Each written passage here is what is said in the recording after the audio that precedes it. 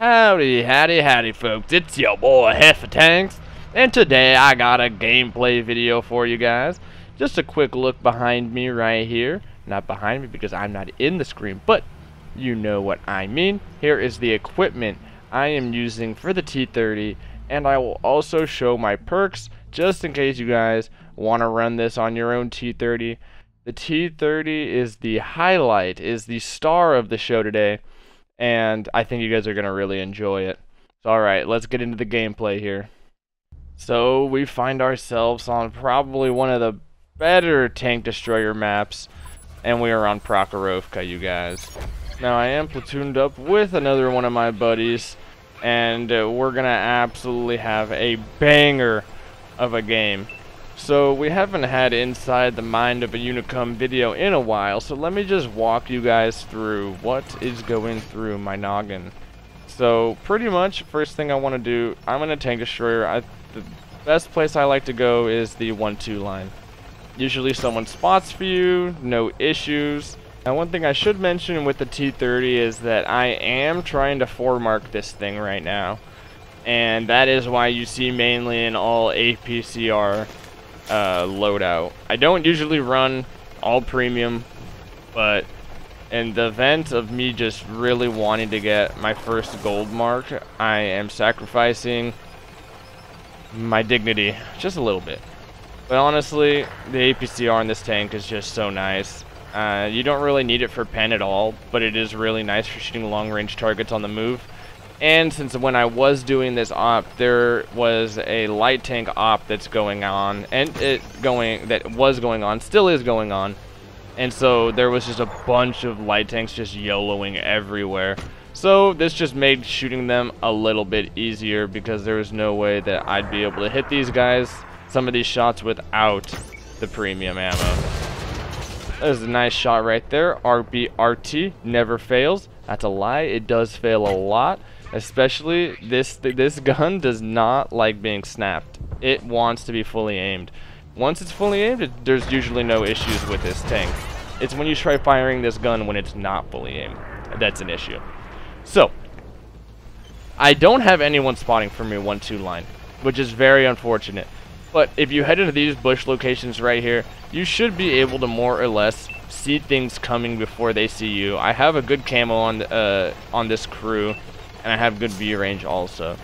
So I move over to the left side of this ridge line to try to get myself a little bit more elevated to shoot the people in the bowl. Because I know that there's going to be someone pushing the bowl, and I am right. But it's just a light tank for right now. I tried to take a shot, but he zigs when I zagged. And now I just need to get back into the low ground right here. I was lucky not to take a hit right here. Usually there's people that are sitting up over on their C1 or something like that.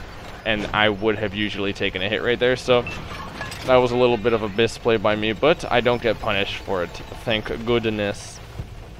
And now it's just going to be pretty much defending this side.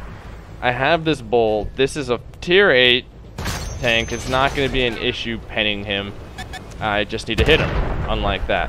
And I am going to be more or less hold down from him right here. The T30 does have a good turret. The only time the turret struggles on this thing is when, I don't know, an E4 or something with a high pen starts firing right through it. Then it sort of stinks. But these guys do not have the pen for that. So I will be more or less a god. That guy gets tracked. I thought about taking that shot, but it was a small one. I'd rather just take the shot when he's spotted. I don't want to have to go through my reload for a miss. And he is spotted, and there we go, right through his face. I do get spotted in return. I think that I'm being targeted, so I know that there's a guy up there. I knew it. He takes a shot at me, misses. He is gonna be an issue up there because I don't know if I will be able to spot him. I do mark it and I let my other teammate know, who just takes out the rest of that FCM out.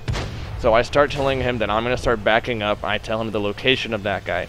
These two light tanks are just up in here, and these guys are the biggest problems for me right now. And I have to just make a decision. If I don't kill these guys right now, we're gonna lose the game. It's just a fact.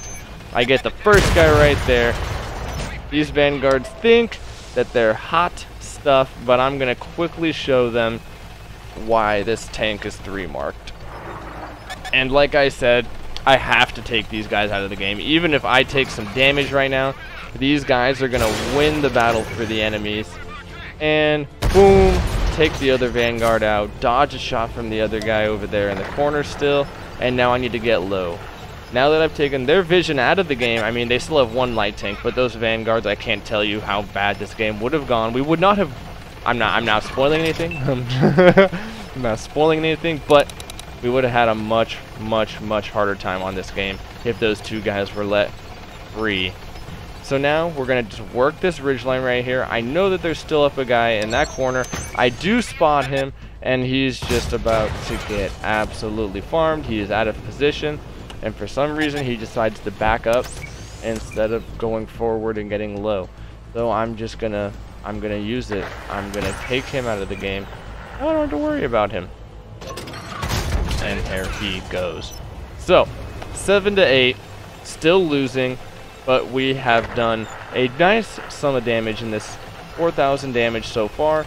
My other platoon mate, don't know how much he's done, but he will be coming in incredibly clutch later on in this game. This is a long one, but it's worth it. Alright, so pretty much what I was telling my buddy and the platoon mate, I wanted to take the 1-2 line. I wanted to clear 1-2 so that we didn't have to worry about that side, because I know that they're pushing off of the hill, and I want to get this side done so we're not being attacked on two flanks. I take a shot on the Jig Tig, and he takes a shot on me. I didn't think I was going to get spotted there, but I didn't know that there was also a medium tank on the 6 line, so that explains it, or the 5 line. And now I'm hull down right now, so this Jig Tig is not going to be able to do nothing for me, and he is out of here too. APCR coming in handy right there. I can just go right through the front of him pretty much anywhere. Now, this tank is going to rush me down right here. I'm pretty much saying, oh no, I'm in trouble. But he does not pen me with that shot right there. I thought the other light tank was going to come in also. Thank goodness he did not, or else I would have actually lost a lot of health and maybe even died right here. Narrowly missed being shot by the RD. I tell my platoon mate where the RD is, and at this point in time, I'm saying, okay, we need to clear one line. Our teammates have the railroad right now, so that's good for at the moment, but we really do need to clear this. And it's just an Oni and an RD over here. All the rest of their tanks are on the other side of the map. Get a nice shot into the Oni, and I'm gonna wait to go unspotted, and then I'm gonna go and I'm gonna cross over because I don't think I'm gonna spot him again. I am not. So he's pulled far enough back to where I'm not gonna spot him, and we need to get him out of here. Light him up again, no shots. I don't think my platoon mate has shots on him either. But like I said, we just need to get him out of here. Fully aim the shot. We don't want to risk not missing that or hitting that shot. And there's the T30. We want to get low. We don't want to take a hit from him. And we're going to keep on pushing over here. It's about this time where I noticed that the train tracks might be in trouble, but I can't do anything about it at the moment. I still am on the mindset of clearing this side and especially getting RD out of here. If we get RD out of here, then we don't have to worry about him taking 800 of our hit points away from his base.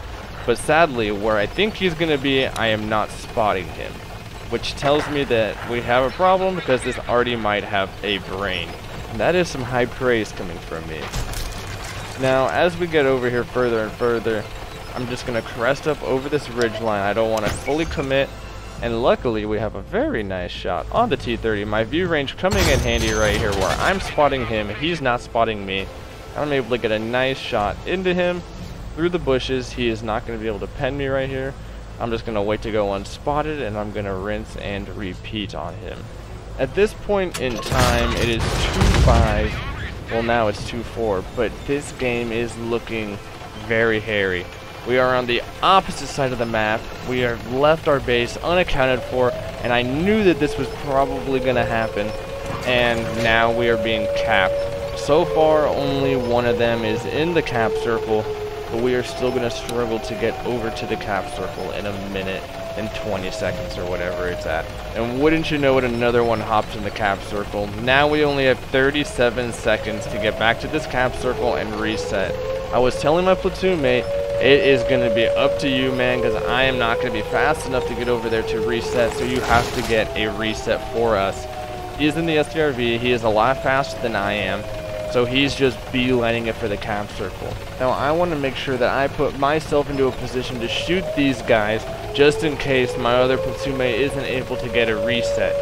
Now I am loaded and I am prepared to take a blind fire just to try to save this game in a last ditch attempt. We're at 3 seconds, 2 seconds, 1 second, I take a blind shot. I didn't need to. My buddy got a blind shot on one of their tanks because they knocked over a piece of barrier, and he saved the game on 1 second. He now then spots up all of the people on cap circle. I call out I'm going to shoot the IS.